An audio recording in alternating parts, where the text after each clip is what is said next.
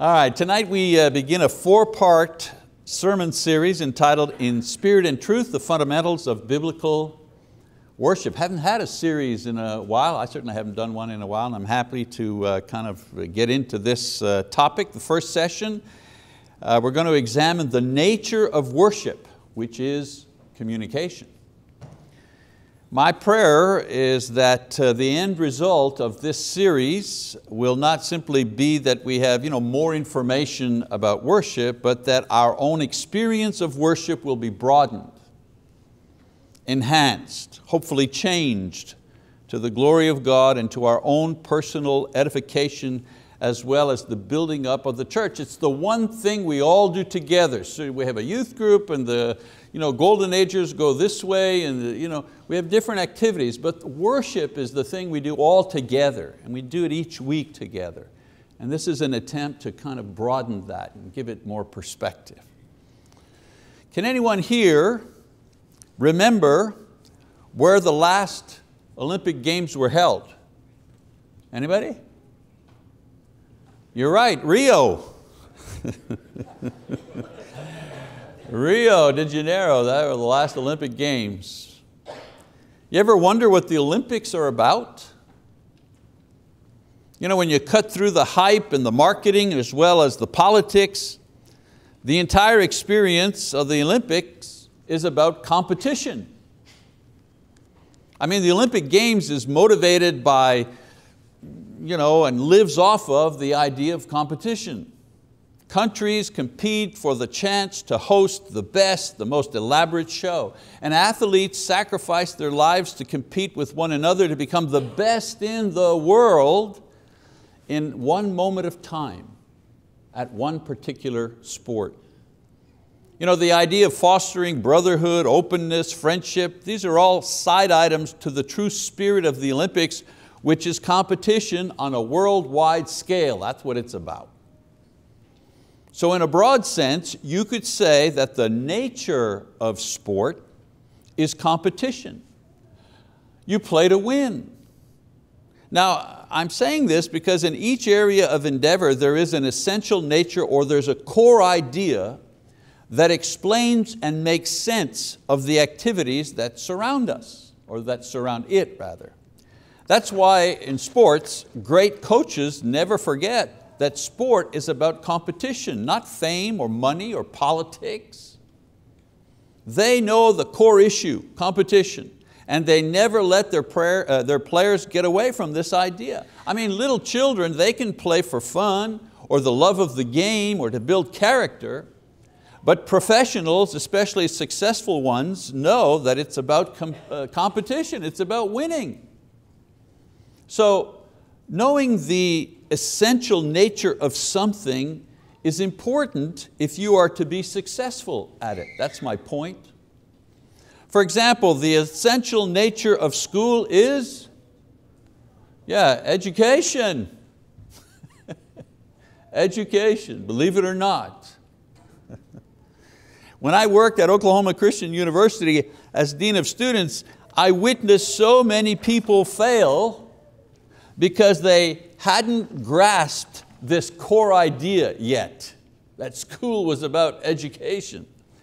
I mean, they came to college, they joined the social service clubs, they signed up for intramural sports, they rejoiced in the fact that there were between 800 and 1,200 single males or single females wandering around every day. They were happy about that.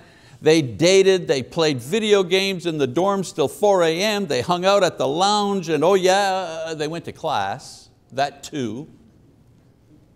And then all of a sudden the 5-week grades were sent home to parents, and junior had 2 C's, 1 D, 1 F, and an incomplete grade because his assignments weren't turned in, and that's when reality hit. This is when it began to dawn on students that despite all the extracurricular activities taking up their time, college was about getting a structured education. That was the core idea. Nobody got a diploma for ping pong, no matter how good you were. Those who succeeded at Oklahoma Christian were those who understood the essential nature of that place and gave themselves over to it. And that was getting an education. I mean, I could go on and on with other examples. The essential nature of business is profit. No profit, no business. It's not about titles or offices or networking or advertising or bookkeeping. All these things are parts of business. They support the basic or core element of business, which is profit.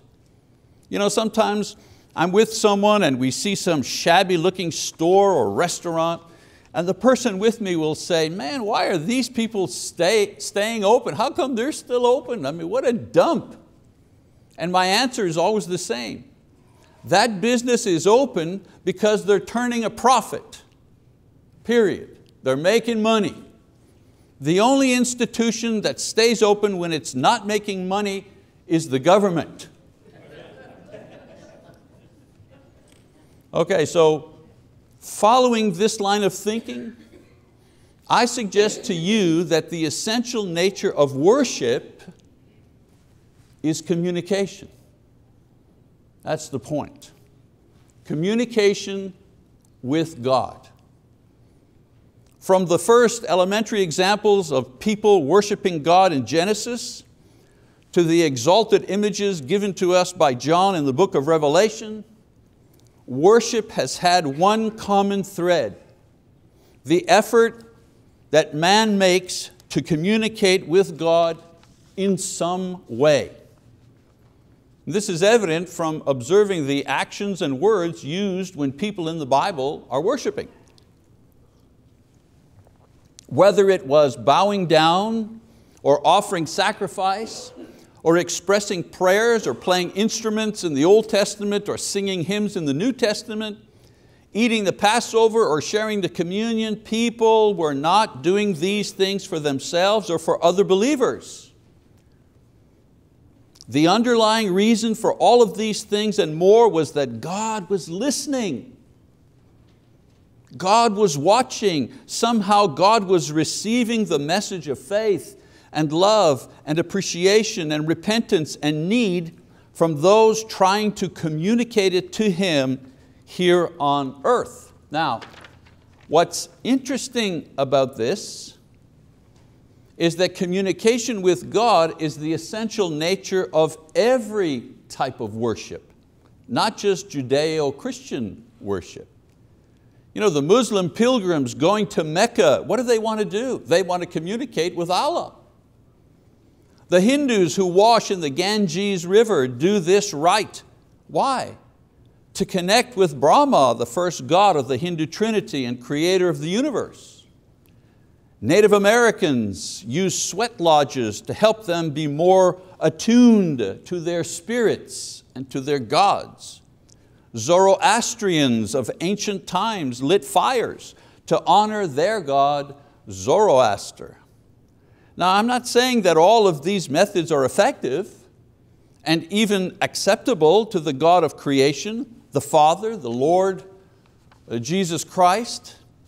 What I'm saying, I'm simply saying rather that the essential nature of worship is communication. Man trying to communicate in some manner with the divine. This is the basic premise. This is the core idea that informs and gives meaning to the other activities that surround worship. Thankfully, we have the revelation of God through Christ in His Word to teach us about all things, including worship, and how we can truly communicate with God in spirit and in truth. In Colossians chapter 1, verses 9 to 13, Paul writes, "For this reason also, since the day we heard of it, we have not ceased to pray for you and to ask that you may be filled with the knowledge of His will in all spiritual wisdom and understanding, so that you will walk in a manner worthy of the Lord, to please Him in all respects, bearing fruit in every good work and increasing in the knowledge of God, strengthened with all power according to His glorious might, for the attaining of all steadfastness and patience, joyously giving thanks to the Father who has qualified us to share in the inheritance of the saints in light, for He rescued us from the domain of darkness and transferred us to the kingdom of His beloved Son. So what is Paul saying essentially? In Christ we gain the ability, the wisdom, and the knowledge to not only live in a way that pleases God, but to worship or to communicate with Him as well. This is part of the inheritance that we receive in Christ. Part of the blessings, part of the gifts that we receive in Christ is the ability to communicate with the true and living God. A gift that others do not have. As Marty said this morning, there are many brides, but not all the brides are the brides of the King.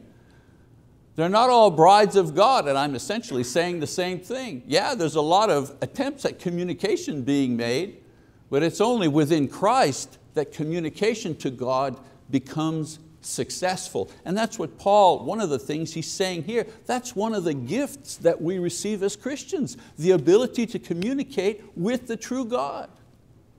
Now, I spent a good portion of time tonight setting up this basic premise, that the essential nature of worship is communication. Why is this so important? Well, it's important because not knowing or forgetting or not prioritizing this core idea leads us into worship that is not in spirit and that is not in truth. Like a coach, who forgets about the essence of competition, or business people who neglect the bottom line of profitability. Churches who ignore the fact that worship is basically about communication lose the benefit of worship, which is transcendence. And that'll be the topic of my last lesson in this series. Now churches, when it comes to worship, make one of two basic mistakes when it comes to public worship. First of all, they make the means the end.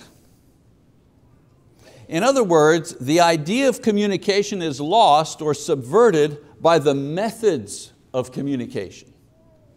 For example, it's like buying an expensive computer with lots of software, all kinds of gadgets, but not bothering to hook it up to the internet. Yeah, it's great, we have an impressive computer, but it cannot communicate with anyone except the owner. Churches do this when so much attention and cost is focused on the place of worship, the equipment to worship, the order of worship, the method of worship, and so on and so forth, but no effort to examine if there is communication with God through all of this. We think that if we get the method right, then communication takes place. But having the right method is only part of what is required to actually communicate with God. For example, it's like saying that to compete in football, you have to make sure every player has his name on his jersey and knows and follows the rules of the game. Well, having the equipment and knowing the rules enables you to play, but you need more than that if you're going to win. In the same way, knowing the method and following the rules qualifies as worship, but it doesn't guarantee that you actually communicate with God and receive the true blessings as a result. I'll talk about some other things necessary to actually worship in the next lesson. That's why it's a series. I can't fit all of this information to a single lesson, so I'm kind of breaking it up into 4. So that's mistake number 1. We make the means the end. Mistake number 2, we make up our own methods.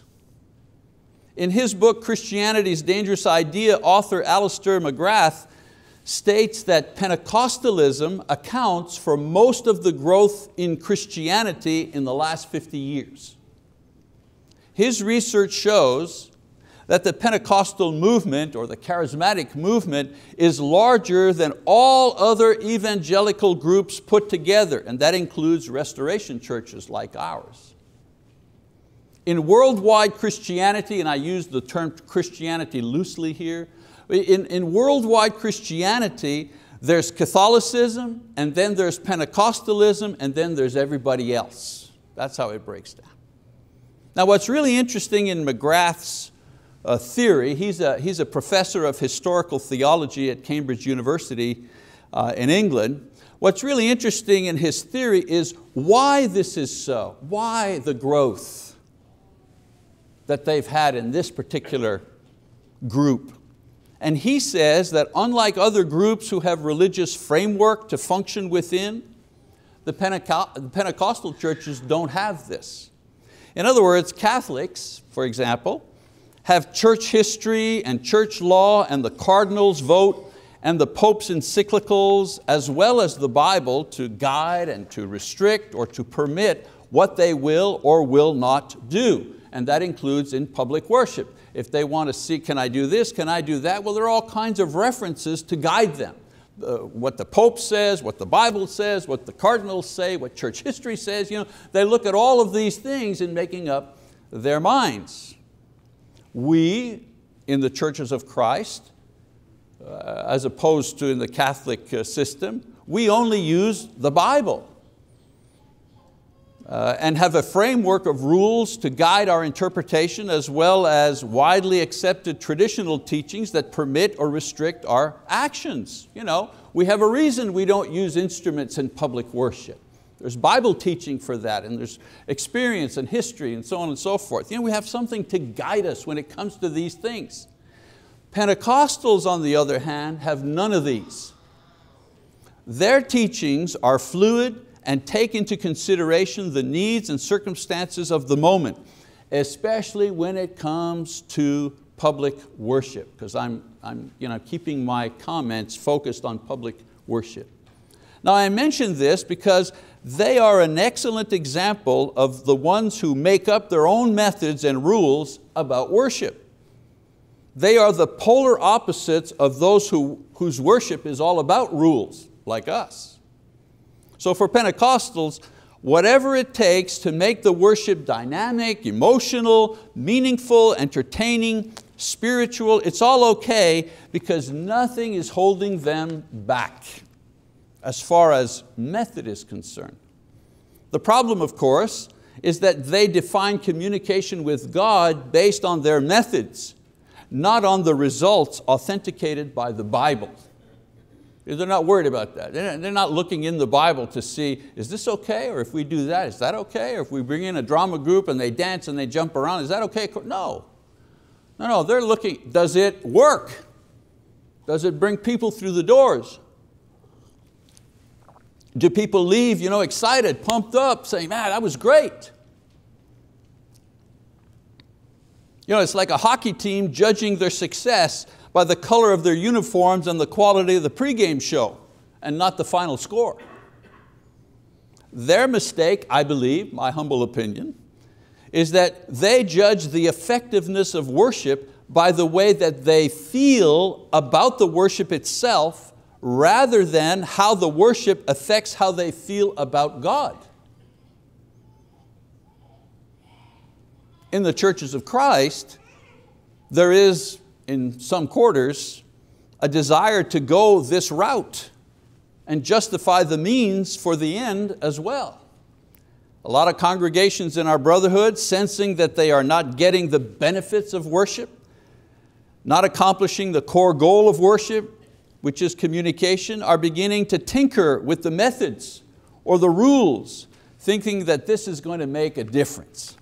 So they add instruments, or they add drama groups, or they add audio-visual aids or worship teams, or they include women in the leadership roles, or they experiment with charismatic ideas like clapping or tongue speaking, even mimicking the lingo of prophecy and special visions. And it's normal that this is what they would try, since they believe that the method produces the result. So why not change the method if we want to change the result? Of course, others react to these changes, especially unbiblical changes, and the debate centers on the methods, while nothing really changes except more division and less communication among ourselves and God as well. So we debate and debate and debate over the methods, but that doesn't improve our communication with God. So we're going to talk more about rules and methods in my next lesson. But for now, let's review the divine requirements for communication with God. If you want to succeed in communicating with God, what must you do?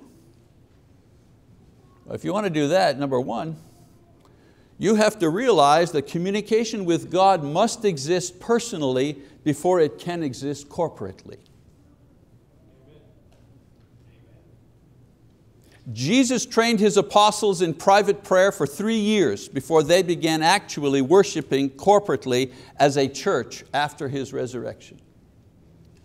If a congregation's worship is not effective, it's usually because the individuals in the church do not know how to worship God privately.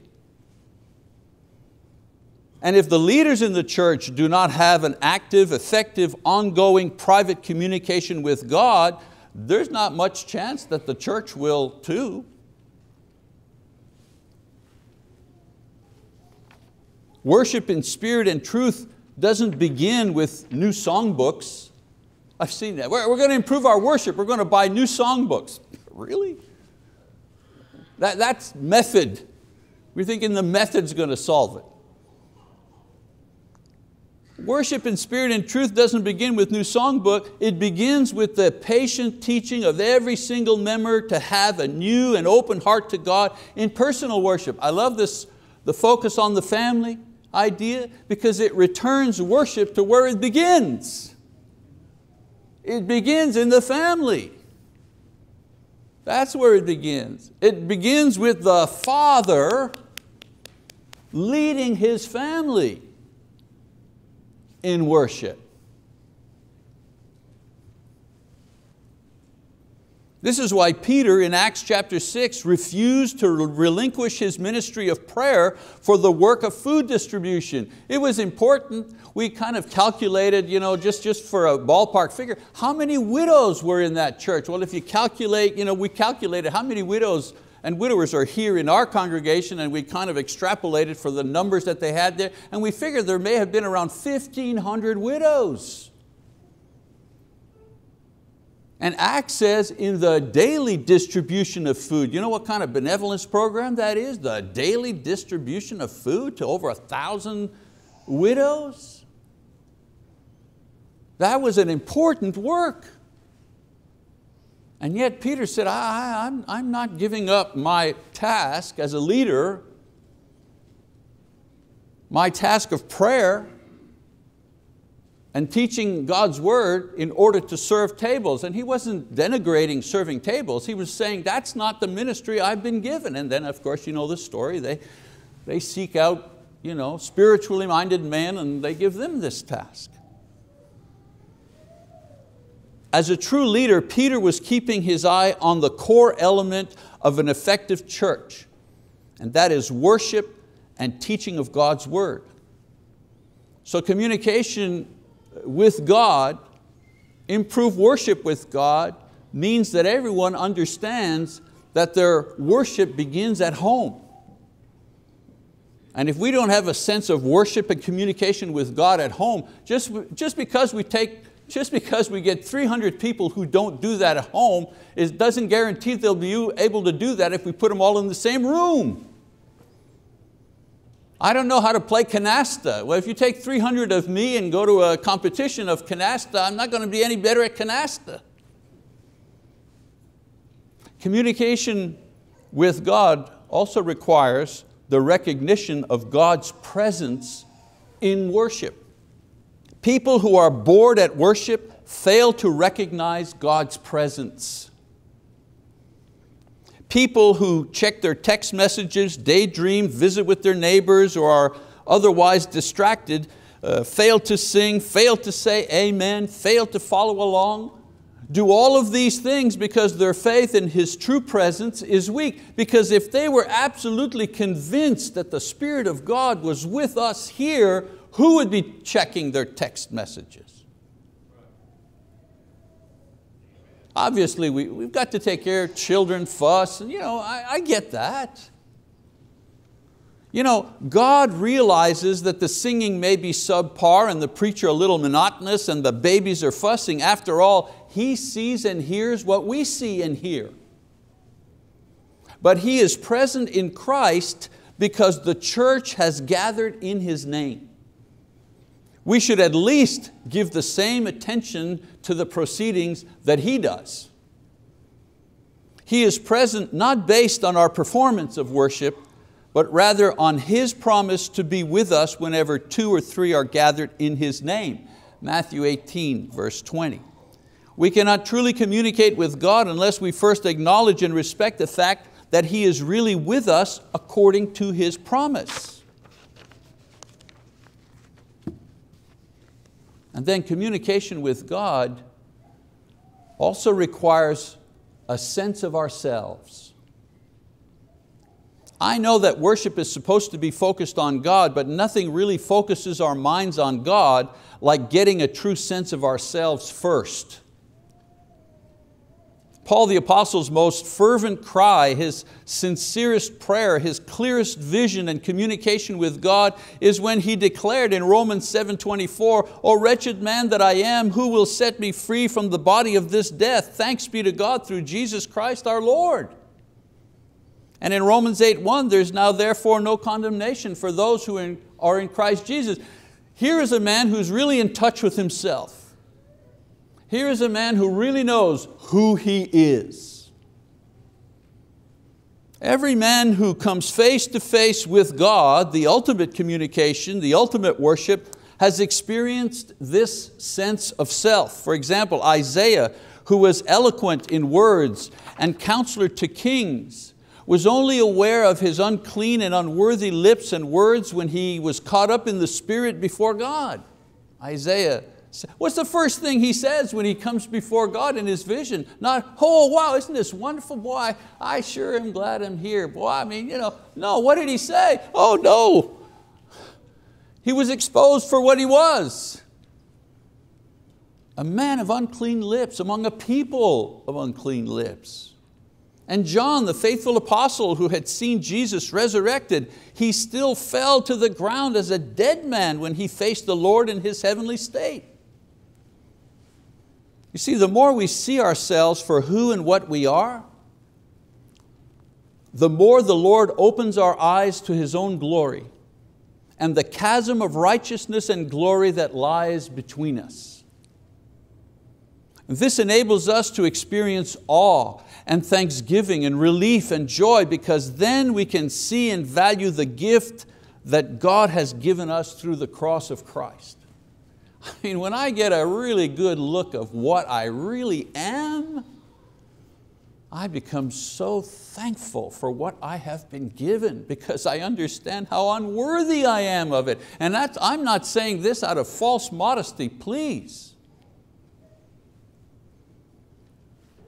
Only love, only divine love could give to me what has been given to me. This was the problem with the Pharisees. They were so full of their own self-righteousness that they couldn't see their true condition and need, and therefore they could not see, they could not communicate with Jesus and what He said and what He did. Nothing improves our worship, our communication. Nothing improves our worship with God like a sober and ruthless self-examination. This reveals our need, and our need opens the eyes of our hearts. Finally, in order to communicate with God, not an exhaustive list, but I tried to think of the most important things. If we want to communicate with God, we need to know the language of communication. Everything and every endeavor has a language peculiar to itself. Sports, for example, a hat trick. What's a hat trick? 3 goals in hockey, right? Or a touchdown. In business, profit and loss statements. Computers, software, hardware, there's a lingo we have to learn. Worship has its own language as well. And it's not cultural, it's not English or French. It's a spiritual language. The spiritual language of worship includes the following types of communication with God. Again, this is not an exhaustive list, but it's a good sampling that we find in Nehemiah's prayer. So if you're following in your Bible, I have the verse here. Nehemiah prays to God. I'm going to read his prayer, and I want you to, as I'm reading it, as you're looking at it, try to grasp the different languages of prayer that he uses in just one prayer, okay? So it says, when I heard these words, I sat down. Of course, the words, I should set it up. Nehemiah hears the news that Jerusalem, the city from where he comes from, the walls are broken down and the city is in disrepair and is vulnerable to attack. And so he hears this and he goes to God in prayer. This is his prayer. When I heard these words, I sat down and wept and mourned for days. And I was fasting and praying before the God of heaven. What was he doing? Communicating, trying to communicate. I said, I beseech you, O Lord God of heaven, the great and awesome God, who preserves the covenant and loving kindness for those who love Him and keep His commandments. Let your ear now be attentive and your eyes open to hear the prayer of your servant, which I am praying before you now, day and night, on behalf of the sons of Israel, your servants, confessing the sins of the sons of Israel, which we have sinned against you. I and my father's house have sinned. We have acted very corruptly against you and have not kept the commandments, nor the statutes, nor the ordinances which you commanded your servant Moses. Remember the word which you commanded your servant Moses, saying, if you are unfaithful, I will scatter you among the peoples. But if you return to me and keep my commandments and do them, though those of you who have been scattered were in the most remote part of the heavens, I will gather them from there and will bring them to the place where I have chosen to cause my name to dwell. They are your servants and your people whom you redeem by your great power and by your strong hand. O Lord, I beseech you, may your ear be attentive to the prayer of your servant and the prayer of your servants who delight to revere your name, and make your servant successful today and grant him compassion before this man. Now I was the cupbearer to the king, and being successful towards this man, he was praying to God to help him approach the king and to request the king's favor to help him rebuild the walls. Now, have you noticed the languages of prayer? Let's examine Nehemiah's prayer as we close out this first session to see the types of prayer language that he uses. He begins with praise in verses 4 and 5. A short review of some of the good things of God. Then the prayer or the language of supplication in verse 6a, making specific requests on behalf of someone else. The prayer of confession, verses 6b and 7, acknowledgement, review, rejection, and mourning for sins that have committed. Have you ever had phase 2 repentance? Do you know what I'm talking about? Phase 2 repentance and phase 3 repentance. You think about a sin that you've done, let's say a long time ago. Let's say you stole a car. Let's just, something easy, okay? You stole a car, and then you became a Christian and you said, man, I'm swearing up. Obviously, I'm not going to do that anymore. I'm going to steal cars. Thank you, I'm baptized, my sins are forgiven. I'm not a car thief anymore in God's eyes. And several years go by, and all of a sudden one day you're in prayer and you realize the trouble that you caused because of your stealing that car. The anxiety and the worry and the stress for the person who lost the vehicle, the embarrassment and the angst of your parents and the shame of your family having to go to court with you, the money that your dad had to pay a lawyer, and so on and so forth. And you repent all over again. Stage 2 repentance. Have you ever done that? That's what happens when you're communicating with God. The Spirit opens these things up, cleans them out. I'm not saying you have to repent over again to be forgiven. You're totally forgiven, but you grow in empathy and understanding when you see how and what you have done, how it's hurt other people. And so here he's confessing. Not only were our ancestors guilty, I'm guilty, our ancestors were guilty. We did terrible things, God. And then the language of confirmation. Reviewing and claiming for oneself God's promises and blessings. In other words, Lord, you said that you'd give this if I did that, and I'm doing this and I'm claiming it.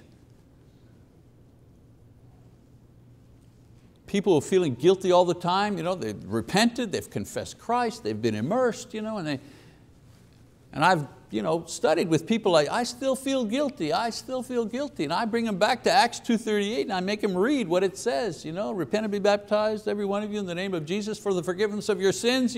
Is that true? I tell them. Well, yeah. Well, then believe it. Believe it. Claim it. Go before God and say, Lord, you told me if I confessed your Son's name and was immersed in His name, you would forgive me. Not only the fact that I stole the car, but that I shamed my parents and I caused all kinds of trouble and things that I did that I couldn't go back and fix it. Claim it. It's yours. He's giving it to you.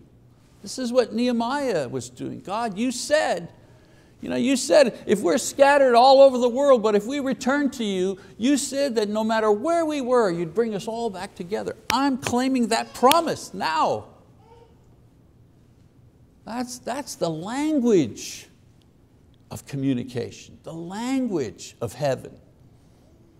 And then protection and mercy in verse 11, a request for personal help and protection and mercy in the face of difficult situations or danger. So there you have 5 different types of prayer, 5 languages, if you wish, in 10 verses. Now the thing I want you to note is this. This is God's language of communication.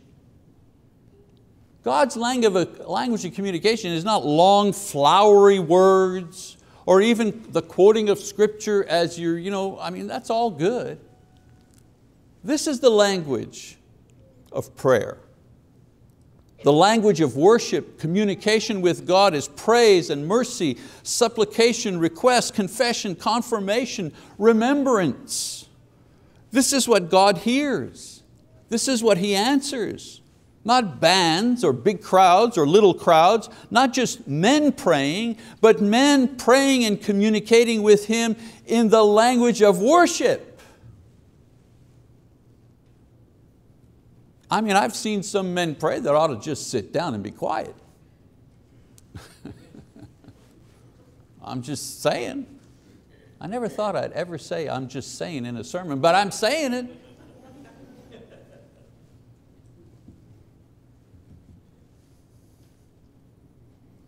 So the essence of worship is communication. And God has shown us in His revealed word that there is a particular language that He hears and that He responds to.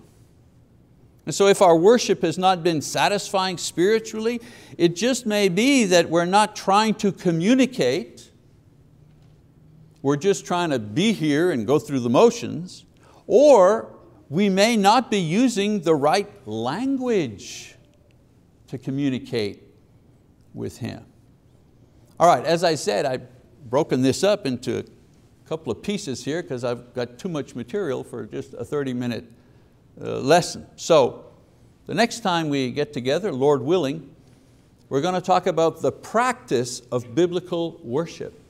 And the practice of biblical worship is not learning new songs. Learning new songs is fine. I'm not undermining that. But that's not the way we practice communicating with God. The practice to improve our communication is through submission. And we're going to talk about that next week. And so as is our custom, If anyone has a need, of course, for one of our elders to communicate with God on their behalf, if you have a need for a prayer of repentance or a prayer of renewal or a prayer of help or a prayer of mercy, our elders are here to lay hands on you, to pray for you in the way you need to be prayed for.